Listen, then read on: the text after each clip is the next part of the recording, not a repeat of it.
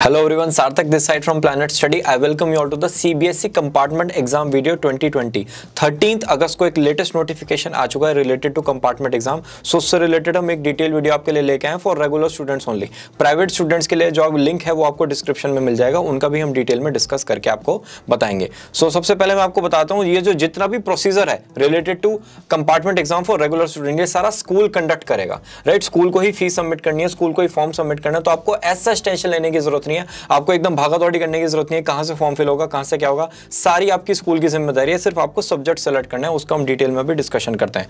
Schools shall have to submit LOC मतलब list of candidates for compartment examination in respect of regular students both for class 12th and class 10th. Right, school will be informed about the date of downloading the admit card. आपके admit card भी school ही आपको देगा, आपको इधर उधर से कुछ download करने की जरूरत नहीं है. And very very very important point, consolidated marksheet will not be issued to candidates whose result are already passed and now appearing for improvement or additional subject examination. अगर आपके रिजल्ट में पास लिखा हुआ है और आप इंप्रूवमेंट एग्जाम में appear हो रहे हो, इस बार सितंबर में जो एग्जाम होगा कंपार्टमेंट का, जो अकॉर्डिंग टू CBSE सितंबर में है, उसमें आप अपीयर होगे तो आपका दोबारा से रिजल्ट बन के नहीं आएगा, सिर्फ आपको अपडेट मिल जाएगा कि आपके सब्जेक्ट में मार्क्स इंक्रीज हो चुके हैं.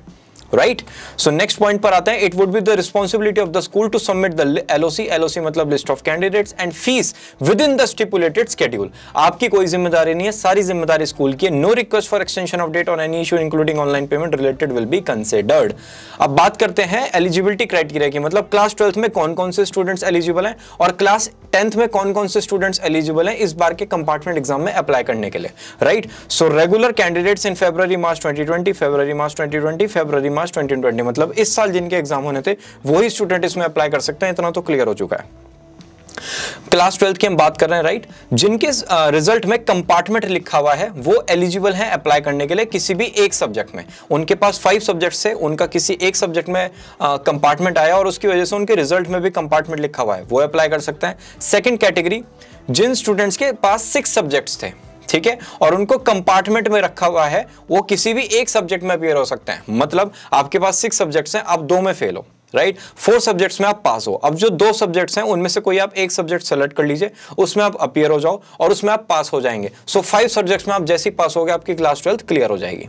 राइट, अब आते हैं पॉइंट नंबर 3 पर. Candidates who have appeared in 6 subjects in February March and declared pass but could not clear 1 subject can appear in that subject in सितंबर 2020. मतलब आपके पास 6 सब्जेक्ट्स थे, आपके रिजल्ट में भी पास था, आप 5 सब्जेक्ट्स में बिल्कुल क्लियर हो लेकिन एक सब्जेक्ट में फेल हो गए, तो आप उस जो कलंक है ना जो आपके रिजल्ट में वो फेल या कंपार्टमेंट या फिर नॉट क्लियर लिखा आएगा, उसमें इंप्रूवमेंट फिल कर सकते हो और आप इस बार के कंपार्टमेंट एग्जाम में अपीयर हो सकते हो.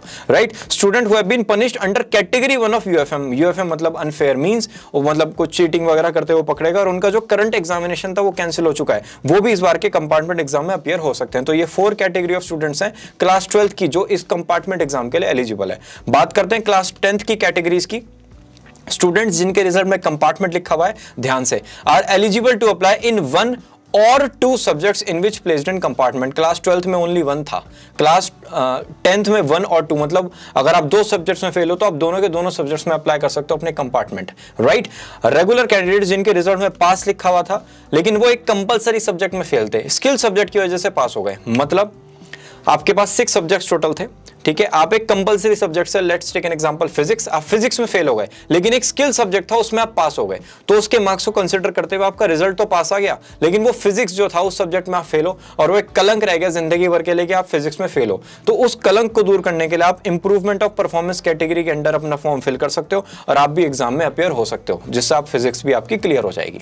राइट, और इसमें भी कैटेगरी 1 ऑफ अनफेयर मीन्स यहाँ पर भी स्टूडेंट्स ये सारे आ जाएंगे जिनका चीटिंग वगैरह के थ्रू जो एग्जाम कंडक्ट हुआ था. राइट, अब बात करते हैं फीस की. तो नॉर्मल फीस है 300 रुपीज पर सब्जेक्ट, अगर आप 2 सब्जेक्ट्स के लिए कर रहे हो तो 600 और आउटसाइड इंडिया स्कूल्स के लिए 2000 rupees per subject. Late fee अगर होती है, आपके स्कूल को सारे फॉर्म वगैरह फिल करना है तो लेट फी जो भी होता है वो सारा आपको देखना पड़ेगा. Last date with late fees of rupees 2000, आपको 2000 रुपीज पर स्टूडेंट पे करनी होगी स्कूल को अगर वो लेट फी सबमिट करते हैं आफ्टर 21/8. Right, 21/8 to 22/8। सो ये तो पूरा का पूरा नोटिफिकेशन फॉर रेगुलर कैंडिडेट्स। आपको कोई करियर काउंसलिंग रिलेटेड डाउट आता है तो आप planetstudy.in पर विजिट कर सकते हो, आपके सारे डाउट्स क्लियर हो जाएंगे। आपका कोई भी डाउट है कंपार्टमेंट एग्जाम से related only for regular candidates, आप कमेंट सेक्शन में अपडेट करो। प्राइवेट कैंडिडेट्स की वीडियो का लिंक आपको डिस्क्रिप्शन में मिल जाएगा, because career counselling means planet study and we are here to help you out in each and every career of life, right. और इसी के साथ ये वीडियो होती है समाप्त। धन्यवाद।